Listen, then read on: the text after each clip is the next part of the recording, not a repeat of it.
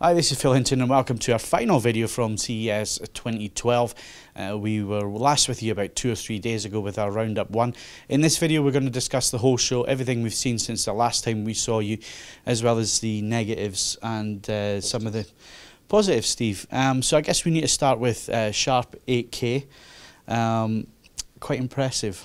Yeah, I mean, I didn't realise they had an 8K display at CES until the guy on the stand told us, and both of us looked quite shocked, like, you got an 8K TV? So, yeah, obviously there's no 8K content. There's probably one 8K camera in the world, I guess. NHK, it looks like it was NHK did the footage because it was there were some shots of Tokyo. And I have to say, I had a surreal moment because the shot they had was very similar to the view from my apartment when I lived in Tokyo. And for a second, I was almost thought I was looking back through my window again. The clarity was so incredible. Everything we ever see is of Tokyo. You always say, "I used to live there. That was my apartment." Blah, blah. Gets boring after a while, Steve. You know. Anyway, but in terms of clarity and so on, there's a space shuttle launch. The fine detail in the rockets. The side booster rockets and even the small amounts of smoke underneath the main fuel tank, detail I'd never ever seen before. That was quite spectacular. I mean, obviously this is just a prototype. They're just showing what they're capable of, and there's no way this is ever, there's no intention to release this anytime soon or in the next couple of years probably. But certainly the potential's there, and I get this feeling that increased resolution is the way we're going in terms of image rather than 3D or something like that. It's resolution that's going to be playing.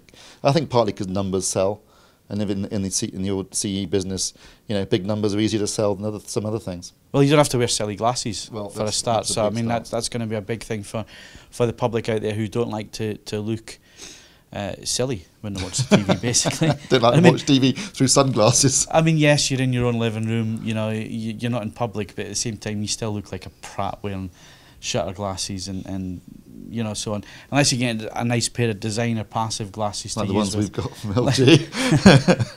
Yeah, but even then, we still look like idiots sitting at home wearing glasses. So the public don't like that. I mean, 3D, it has advanced a little bit in terms of the Glasses 3 stuff. Still not there though. It's still using 50-year-old tech, and no matter how much development they seem to be putting into it, you still have to stand at an exact spot with your head straight onto the display. You can't move your head anyway, otherwise you lose the effect. And the only way around that is basically to drop the resolution. We saw one from TCL, which is going to be an advertising display, which the 3D effect, really impressive. You can notice it wherever you're standing, jumping out the screen. There's a lot of negative parallax in that stuff. Yeah, but there was no resolution there, so it was maybe 480 lines if we're lucky. Lines, and we did get some close-ups for you in one of the videos there to have a look at the resolution, and that's from about 2 or 3 feet back, and it's still, you can really notice the loss. Whereas Toshiba, nice resolution in detail, but no 3D effect unless you're absolutely at the right spot. They were using a 4K panel, which gave them additional resolution to get good resolution on the 3D. But there were black footprints on the 3 sets of black footprints on the floor, so showing you where exactly to stand in order to get the 3D effect, which gives you an idea of how limited the viewing angles are going to be on this TV. But even when you stood in exactly the right spot, there just wasn't the depth of that image. It was not good 3D. I mean, compared to what you will see with an active shutter or even a passive display, there wasn't the depth there at all. It was in 3 dimensions, but you didn't think, oh wow, that's 3D. It was very, very mediocre. I mean, 3D this year very much been treated like the Ginger stepchild. It's incredible. Last year it was just 3D everywhere, nothing but 3D. Yeah. This year you would almost be hard put to. The only company that was really showing any signs for 3D and 3D content was LG, and obviously they have the advantage because they're using passive. You can put a pair of glasses on, look at any of their TVs and see 3D. But even Panasonic, the biggest proponent of active shutter 3D there is, had almost. I didn't see any 3D displays actually, not with actual glasses. I'm thinking back to the show floor, to their stand, and I can only remember seeing one setup with the 3D glasses. Yep. That's all I can remember, and it was on the gaming area.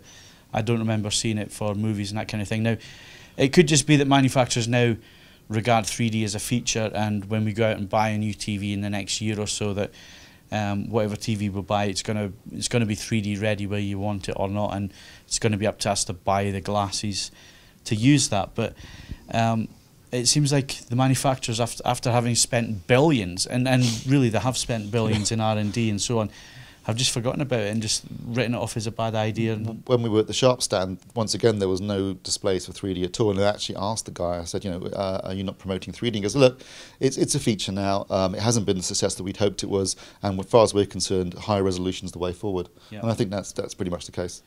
Yeah, but obviously high resolution is the way forward, but we don't have any playback device yet for that kind of content. Yeah. Very slowly, we're starting to see Hollywood move from scanning at 2K to 4K. We're seeing a lot of 4K cameras being used in production now, like Peter Jackson with The Hobbit using the Red Epic. So that's going to come online. So they were kind of stuck this year, I think, Steve, between 3D. We don't want 3D anymore, or 3D is a feature now, and we can't keep selling a feature that the public don't want. But they couldn't really jump to 4K because the content's not there yet. So they've been kind of stuck in the middle. So the thing that they have gone with this year is Google TV and Smart TV and those kinds of smart services, which I've never found interesting. Yeah, I mean, clearly the manufacturers are hoping to turn the television into sort of the digital hub of your home. And I can understand why they would want to do that. Personally, like you, Phil, I just want to watch TV and movies on my TV. I'm not interested in Skyping my friends or Twittering, or I've got a computer for all that. And so I understand what they're doing. I know why they're doing it, and maybe to the younger generation that's something they genuinely want. But personally, yeah, I've just produced quality TVs that produce a good image. That's all I really want. Well, I'm thinking at the minute how many devices I have with me here, where I can Twitter, where I can Skype, where I can go on Facebook and update my profile if I want to do that. I don't need the TV. I've got my mobile phone, I've got a tablet, got a laptop. We've got the devices already on us. Wherever you go, if you've got a smartphone, you can stay in touch and stuff. So I really don't see why you would want that in your smart TV. Now, video on demand, I could perhaps live with that. But at the minute, looking at the UK and the bandwidth in the UK for broadband, it takes forever for stuff to stream down. BBC iPlayer, I mean, a lot of the BBC iPlayer applications that I've tested in TVs that we've had in for review, playback round about 6 PM at night to about 10 PM at night is really choppy because everybody wants to be online, everybody wants to be watching iPlayer, and it never seems to work right. So yes, smart TV is the big thing here, but I think it's a stopgap between 3D being a failure and the progressing over to higher resolution to 4K. It's the only reason I can see it. It's the only way I can see them taking display technology forward is to go with the resolution and not 3D. Yeah, I mean, perhaps the aspect of smart TV that is useful is probably content sharing around your home. Maybe that's good, but you're right, Phil. They definitely seem to be placing an awful lot of emphasis on smart TV this year because they really don't have much else to sell us at the moment. Yeah, I mean, one of the smart features I did see, moving away from televisions for a second, was at Grace Note's stand. We went over and spoke to Graham over at Grace Note, and they were showing a new technology called Habu, which you can have on your mobile phone and on your tablet or on your laptop, and hopefully soon in your car with the new head units where you can attach your iPod and then use the application to choose the mood that you're in when you want to listen to music. And I don't know if anybody else out there is like me, but I have my iPod in the car. I have it on random, I have it on shuffle, and more times out it goes from one extreme to the other. Especially if it's my iPod, eclectic choice of music. So depending on the mood that you're in, I usually find myself skipping through the tracks to find something I want to listen to, and that could be every other track I'm skipping through, and maybe skipping through 9 or 10 pieces of music before I find something else. And it can get annoying on a long road trip or whatever unless you switch yourself off and just listen to whatever. But if you're in a particular mood, like you're driving on the motorway and you want to cause carnage, put in that we want to cause carnage and play us heavy rock and fast dance tracks and that kind of thing. It makes sense to me to put your mood in, you were your lady, Steve. And you want to get romantic, you can press romantic and it's going to play you back Barry White. Yeah, no, it seems like an excellent solution to the problem of having tens of thousands of songs on your hard drive and never being able to decide what to listen to. If you use mood as a determinant, then it makes sense to me. I actually think it's quite a good idea. So Steve, talking about new technology out there, I mean, we always see robots at these shows. You know, there's never a CES goes by where you don't see some new robot, and there's some really quite impressive technology out there. We saw one who was called Murata Boy, and basically this was a medical company, medical technology company, who'd put gyros and all sorts of things into this little robot on the bike, and he was able to stay on the bike and balance because of the gyro and so on, and he was able to move backwards and forwards and cycle uphill, and he was also able to shut himself down and use less power when he was not being used. And obviously that technology is now moving across to TVs, like the Sony TVs that detect when you're not in the room, switch themselves off and that kind of thing. So that was really interesting. Also for those of us who don't like housework, I think that goes for most of the male population. Robot cleaners, not a new thing, but it's interesting to see how over the last sort of 10 years that kind of technology has developed to where you can just leave it now and it'll go out and it'll clean the room and it'll actually do a really good job. You know, get into the little nooks and crannies and do a good job and then go back and charge itself up. Still quite expensive technology, but nice to see that's there. Now, the other one I didn't get was air purifier. And I actually spoke to the lass on the stand and I said, why is it mobile? And she said, well, you know, you could have somebody smoking in the dining room and it'll go in there by itself and clear the air out and then move somewhere else where it detects that there's a smell, an odour or something like this. Obviously for the Americans with their huge homes with, you know, various rooms and all the rest of it, because I can't see that working in the UK. But in the UK, we all tend to live in quite compact houses. I mean, even, you know, the majority of us even living in new homes, there's always a downstairs and an upstairs unless you're living in a bungalow. And the one thing that these things don't do is fly. They haven't yet mastered the art of the stairs. So I don't see much usefulness in that one. Useful for the Americans, you know, with their big houses. Which tend to be on one level. Which tend to be on one level, yeah. And then there was an interesting robot which we're going to show you a clip of now because we thought it was absolutely hilarious. Now, this wasn't a robot. This was a guy in a suit playing a robot, but he was absolutely brilliant. He was there most of the day, entertaining the crowds. And take a look at this. That's right, Christian. Mega cool. Whoa! Hello! How are you doing? I haven't seen you here before. What's your name? I'm Laura. Laura! I don't have cooties, Laura. Wait, shake it. Oh, yeah, that's right, Laura. And let him take a picture with you, Bob. Go ahead. Oh, yeah, that's right. Ooh, that's right. Fun and playful look. I like it. Okay, ready? Don't move. Don't go over my foot. I want to take a picture. Stay there. Please, take 6 pictures. Laura, Laura, pay attention. Focus. Focus, Laura. you really can't focus. Okay. Screw me. I mean, I don't want to stereotype. I don't want to stereotype. That's rude. I know, that's horrible. It's not like me at all. Because when I saw you, I felt like we had this connection. We totally do. Oh, you know it, girl. Oh my god. Oh my god.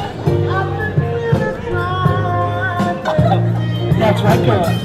I feel it. I feel the magic. Let's walk this way. Oh, yeah. Excuse us. Excuse us. Coming through.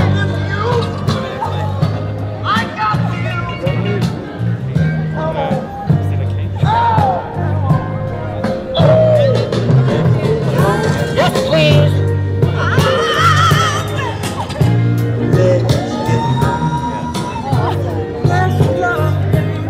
I miss you, girl. Bye, Laura. Bye, Laura. I love you. Well, I definitely love Laura. Yeah. So that was robots, quite interesting. Another interesting thing I just want to touch on quickly because I am a big fan of the DeLorean DMC-12, and I think we spent more time taking insert shots of the car than anything else. It was one of the most popular stands on the whole show. People, a car that failed when it came out originally, but I guess partly because of the movie. It was incredibly popular. Yeah. So I mean, it's an electric car. So well, it can do 1.21 gigawatts. Yeah. And what else can we think of? Yeah, has it got enough juice to get up to 88 miles an hour? Flux capacitor is optional, obviously. Yeah. But it was good to see the car there. Now, I mean, in all honesty, it was a failure when it was launched. It's never been a reliable car. But there's a company in Texas now who, over the last few years, they've been working with owners to update the cars with spare parts and so on. But from 2013, they're actually going to start producing them again from old chassis and so on, because they have the presses for pressing new parts, new body panels and so on.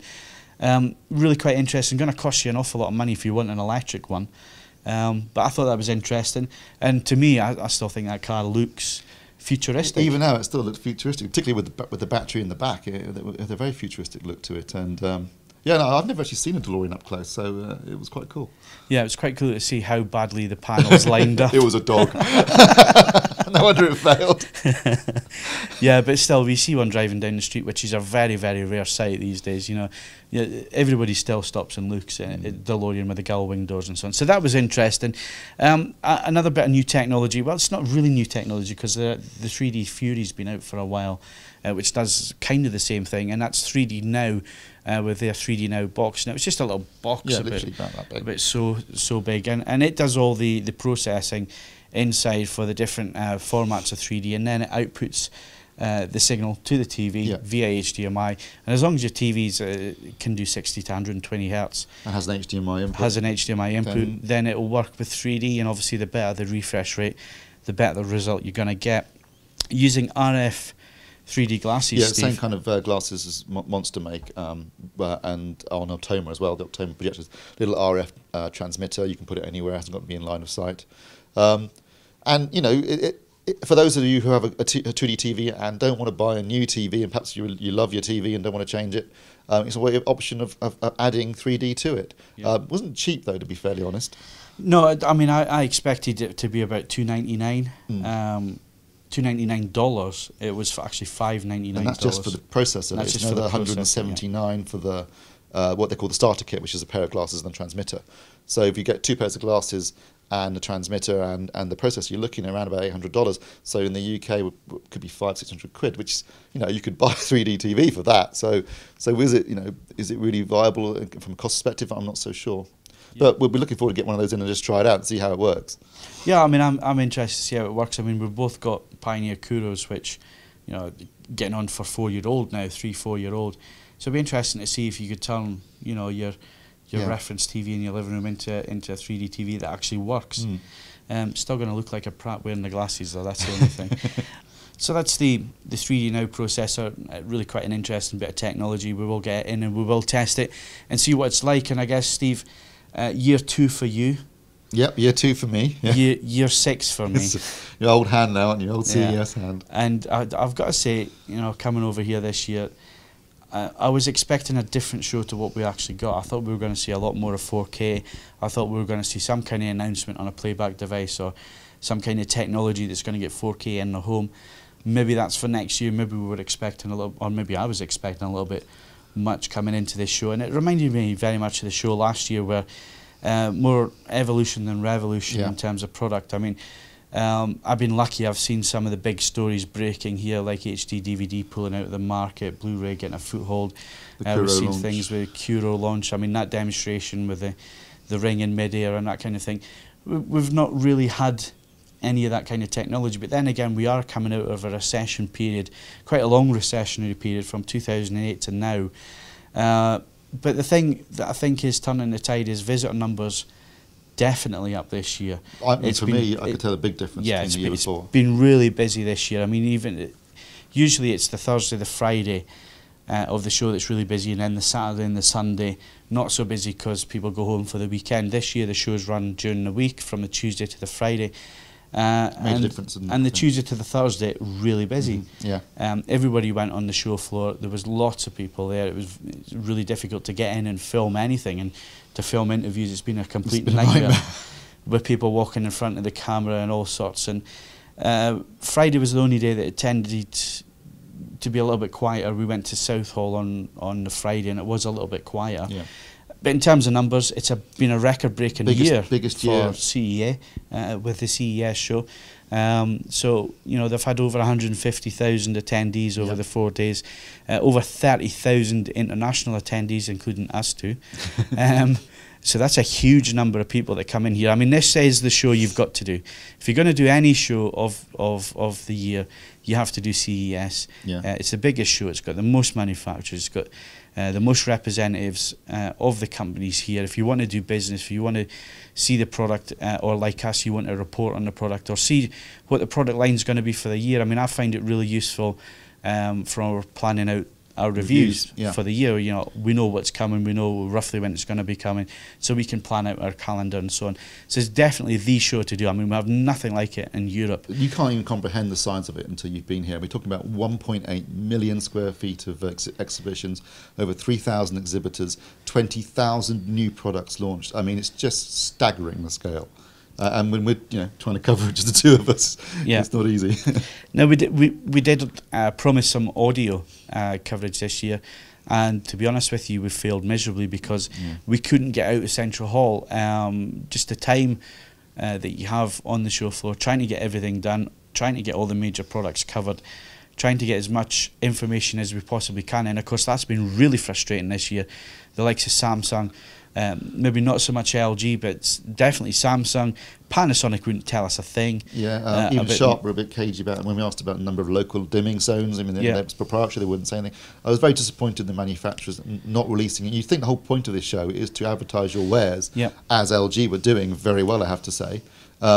Whereas other ones, they wouldn't give you, I mean, Samsung in particular, would not give us any specifications about the TVs at all, which made, doing reports on them quite difficult because we had no idea what the specifications were. So, Steve, impressive show, impressive size.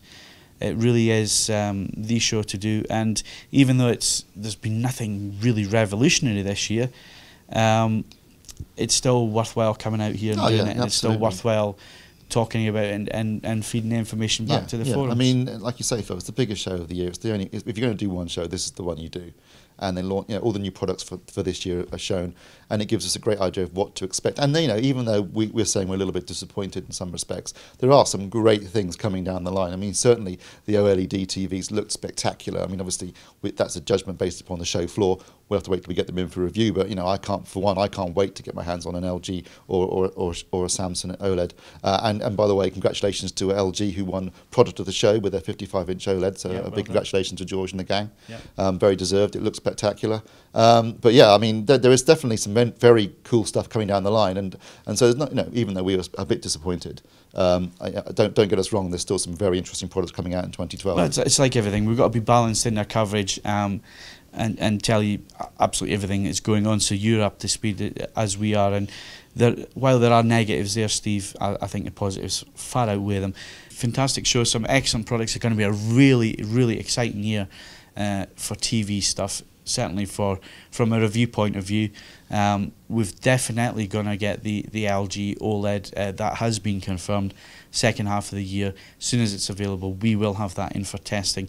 Unfortunately, Samsung haven't told us anything, so we don't even know if their OLED is going to be available this year. If it is, we will get it. We assume so, but no indication of any launch date, or certainly no indication of any pricing, although I think we can assume both those TVs will not be cheap. No, I mean, you're talking 8 to 10 grand, definitely for that. But then again, if you look back to the old days of HD TV, when it was in its infancy, the first plasma TVs and LCD TVs that came on the market, the proper flat TVs moving away from CRT, you were paying 10 grand for a Pioneer back then. You were paying 10 grand for a Panasonic back then. So we're going to see that price level. However, I think this time around, you're going to see that be eroded very quickly. Maybe in 2 years, you will see that price eroded. If you look at the way the price margin for 3D was eroded, within less than a year, it had gone from being a high-end product. But OLED's going to be a lot more popular. Well, hopefully, so it's going to keep its margins. That's what they're looking for, to keep the margin for this quality product. It's expensive to make at the moment. It's expensive to make as well. So don't expect a cheap OLED in the next 3 years, but it will erode. It will come down to more manageable price points, I would imagine. You're going to be paying 3 or 4 grand maybe in a few years' time for one of them. Highlight of the show. Now, my highlight of the show, I had to think long and hard about this, between the LG OLED and the Sony Crystal LED TV. Now, the honorary mention goes to the Sony Crystal LED TV. I thought that was fascinating technology. Yeah, me too. Absolutely stunning picture quality. It's not finished. It was a prototype. There were some issues with the image. If you used the camera, we could see how the refresh rate was working and so on, how the panel was working, which looked awful on the camera. I mean, we had to... Yeah, it didn't look like that when you were watching it in flesh, but on the camera it did appear.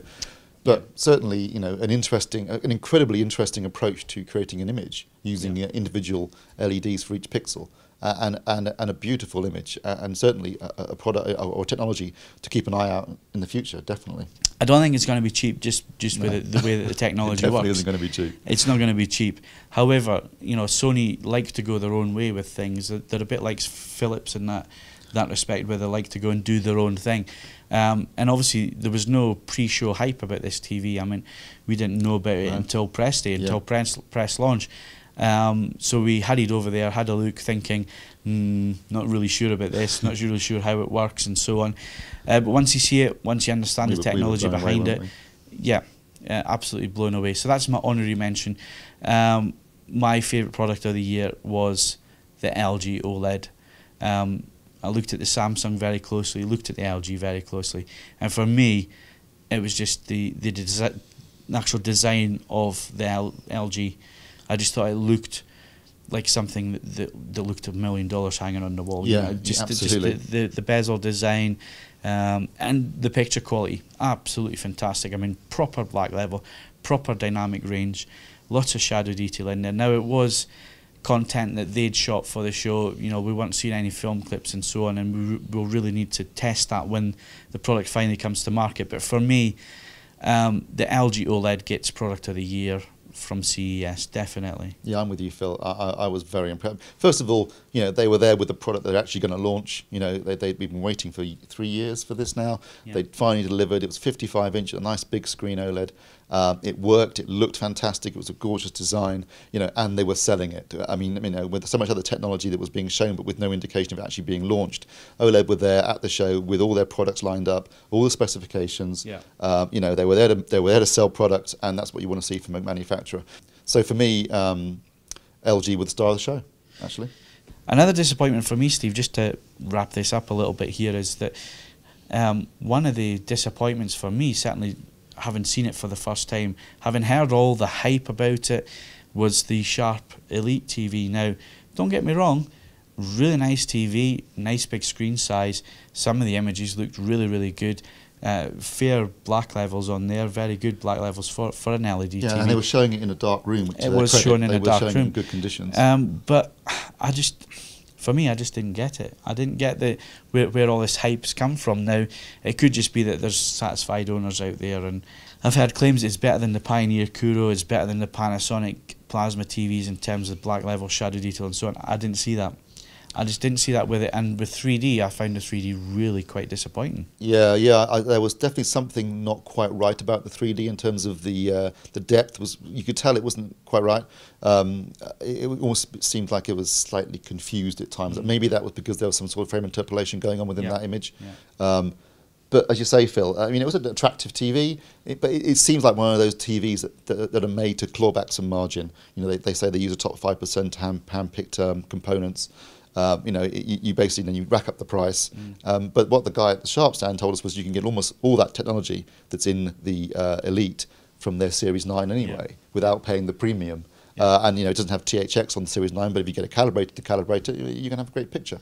I really like the Series 8, which didn't have any auto dimming. I was just about to say that. I was just about to say that, you know, the best picture on the Sharp stand was the Series 8 because it wasn't using local dimming technology with a full array backlight. It had a full array backlight. It just didn't have the different zones. And because of that, there was no halo. Yeah. It kind of reminded me of an old CCFL LCD TV, which, you know, the uniformity is usually pretty good compared to the Edge LED. Lovely uniformity. It had an ambient light filter. I thought it had a really good image. I was genuinely the blacks looked pretty good on that TV, and you know, I'd really like to get one in for review. That looked impressive, and big screen to 80 inches. Went up to 80 inches. Yeah, big old telly.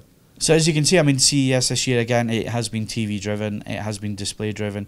We've done our best to try and find other little products that were of interest, like the joke holographic TV. I mean, that's going to be used for advertising. There's no way you're going to have that in the home. It needs a tunnel for it to work, a black tunnel. It was using lasers and I think planes of glass at various intervals to create the depth. You know, it's meant for advertising. It's not a consumer product at all. We were just taking a look out of curiosity, really. Yeah.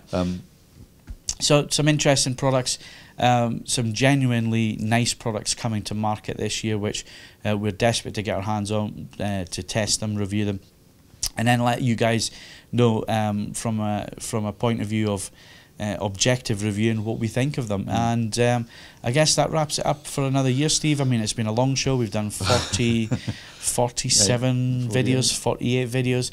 Some of them have been a little bit short because there's not been a great deal to talk about, but we'd rather bring you a short video with shots of the product so you can get to see what we get to see, rather than just sending out a tweet of 140 characters.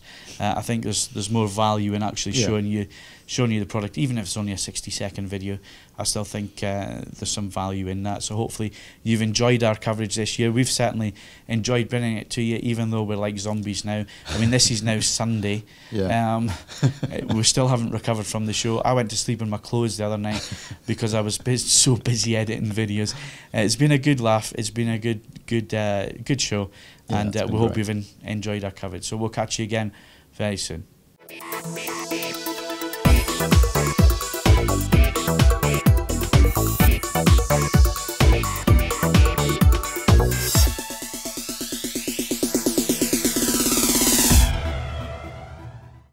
Right, I think I'll go and smoke a fag.